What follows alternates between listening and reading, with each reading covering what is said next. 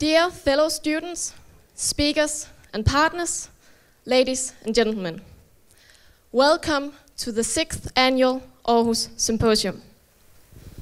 My name is Camilla and this is Line, and together we are the steering committee of Aarhus Symposium 2016.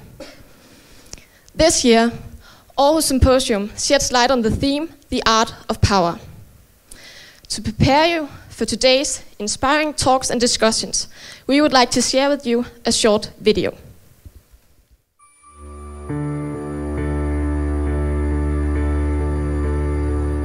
When you hear the word power, many of you may think of hierarchies, military forces, dictatorship. But isn't power about seeking opportunities? In the world of business, skillful leaders utilize these opportunities, even when challenged by the unpredictable.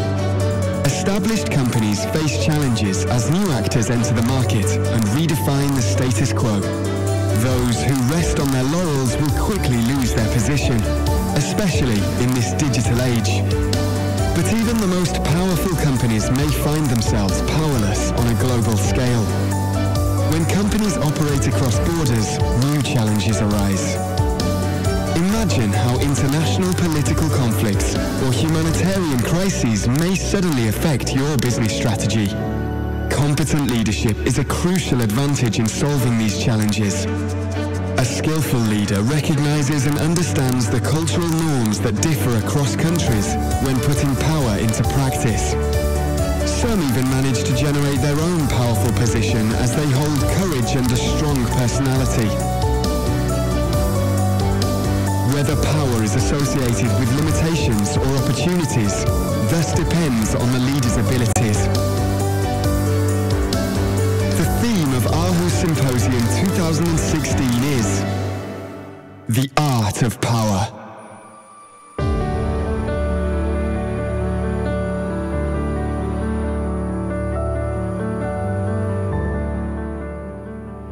We hope that the video leaves you with a lot of curiosity and interesting questions. To mark the beginning of today's program, we have invited one of the most powerful individuals in Denmark. He will present his view on this year's theme. Please help me welcome on stage the Prime Minister of Denmark, Lars Løkke Rasmussen.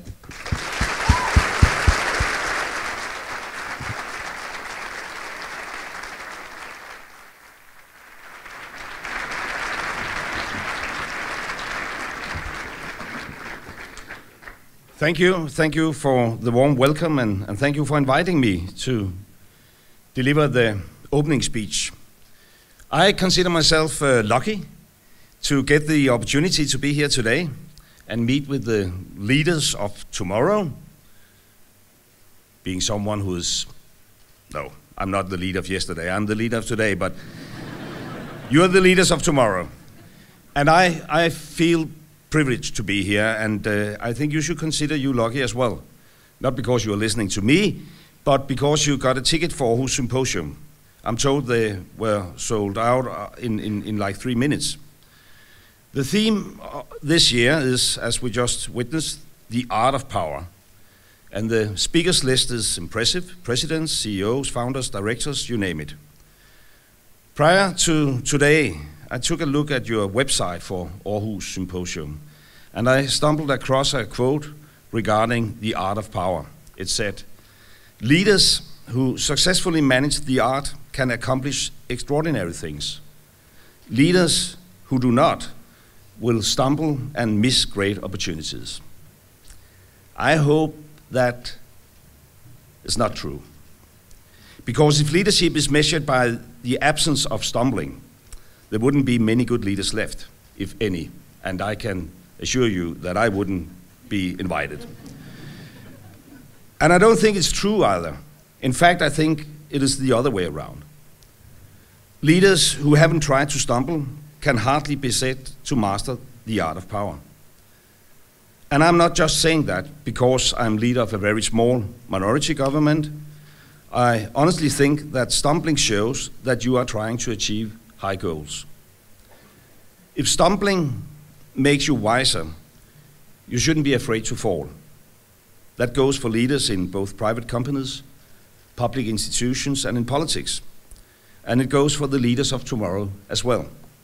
Or, as they say in Korea, from which I returned only a few days ago, even a monkey can fall from a tree. Now, speaking of the art of power, it is tempting to start by quoting everyone from Machiavelli to Mark Zuckerberg, but I won't do that. Instead, I will tell you who has formed my own view on political power. NFS Grundtvig. And why him? Well, because Grundtvig, one of the most important things about power, he said, it is its limitation. Limitation of the power of the state in order to secure the individual freedom of speech, freedom to pursue happiness, freedom to evolve as a human being. And to me, the true art of power is to empower. To empower my own children to take a stand, to empower the boys in the Løkke Foundation who is on the edge of the society to stand up and realize that this society actually gives them a lot of opportunities, to empower you to become excellent students, to empower everyone to fulfill their potential. And this is not only my vision, or Grundtvig's vision for that matter. It has been a fundamental source of Danish democracy for centuries. 200 years ago, we introduced compulsory school attendance because we wanted to empower the children of that time. And 100 years ago, a persistent group of women and some men fought for women's right to vote because they wanted to empower women with the same fundamental rights as men. And today, here in Aarhus, we are gathered at a top-class university, free of charge and full of opportunities, because Denmark wants to empower you to fulfill your dreams. And this tradition of empowerment on any level is, I think, a distinctive Danish value, and to me, its importance can't be overstated. In fact, it has been the guiding principle to me as a politician and as a leader and as a father. And this is also the reason why I, 15 years ago, proposed to grant each patient in this country the power to choose a private hospital if the public hospital couldn't deliver. It was, in those days, somewhat controversial, to say the least. But to me, it was evident. Empowering the patient with the freedom to choose is not only prudent, it is basically the only decent thing to do. And today, empowerment of patients is an integrated part of the Danish healthcare system. We make the money follow the patient, so that if public healthcare can't deliver the diagnosing or treatment we expect for them within a reasonable time frame, then the patients are empowered to go somewhere else. And the same principle of empowerment goes for our wish to liberalize the current Plan Act, or in Danish, Plan Law. For many years, politicians in Copenhagen and powerful interest groups have seemed to think that they know what is best for the citizens in the rural districts.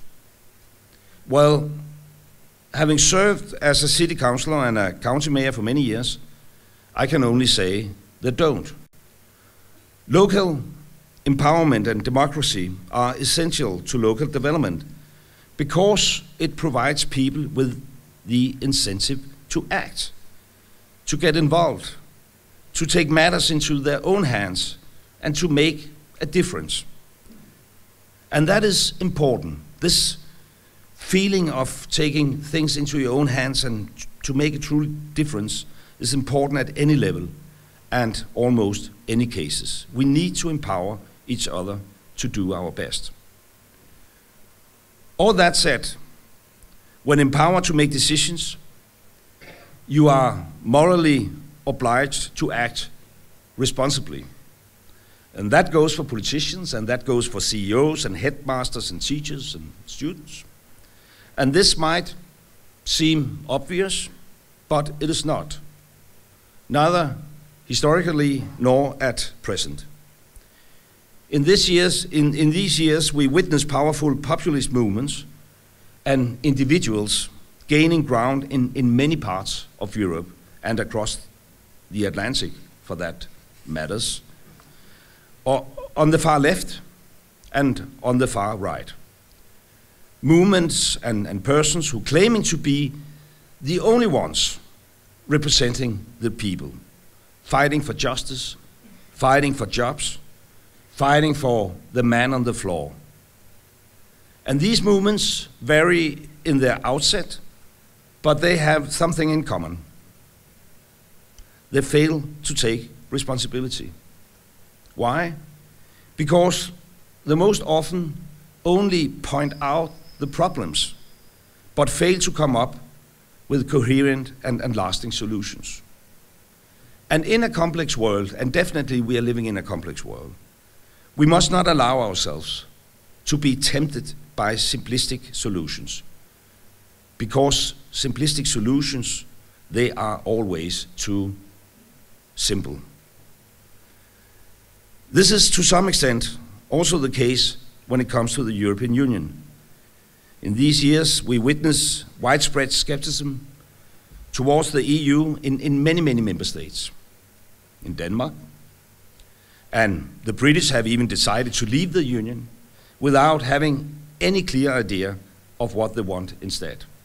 And you could ask why. Because they feel that the European Union has too many flaws and deficiencies, not working as it should. And to some extent, of course, I can understand the feeling, and I guess we all can understand that feeling. But what is the solution? Well, the irresponsible solution is to turn the back on the community, regardless of the consequences and without any clear idea of what to do instead. In contrast, the responsible solution is to start making things work, come up with realistic solutions instead of just pointing fingers. And this has been my fundamental approach to power and politics since the day I was elected chairman of the Young Liberals 30 years ago in 1986, and it still is. In my mind, powerful movements, persons and parties are morally obliged to present realistic, transparent and coherent solutions in order to empower people to take an enlightened stand. And this leads me to my final point, which is in fact more of a reminder, not at least to you, the leaders of tomorrow. We Danes are a modest people, and perhaps sometimes too modest. But we don't actually need to be. We have developed a very well-functioning society. It's not the perfect society, but we are one of the happiest, richest, most stable, competitive, and innovative countries in the world. And I was reaffirmed by this on my recent state visits in Korea. They are profoundly impressed and inspired by our small country. For instance, they have just opened a continuation school outside Seoul in the spirit of Grundtvig, because they can see the value of our broad societal approach to education.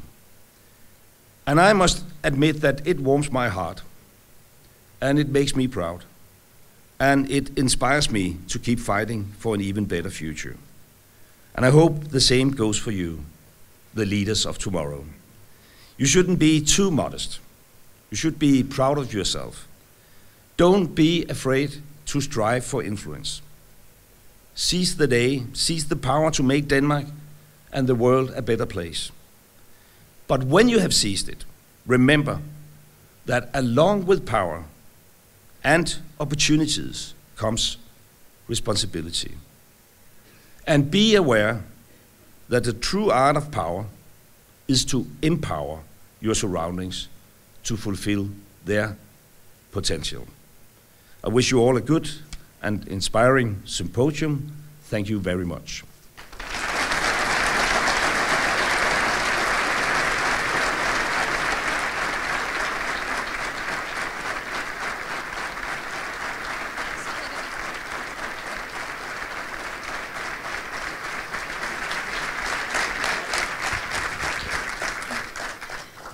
Thank you, Lars Løkke Rasmussen, for kicking off our Symposium 2016. Please accept this gift, as we are truly honored by your contribution as our opening speaker. Thank you. Thank you.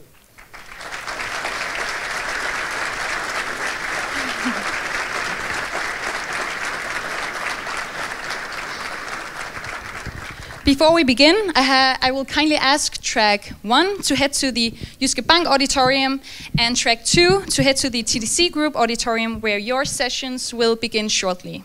Track 3 and 4 remain seated.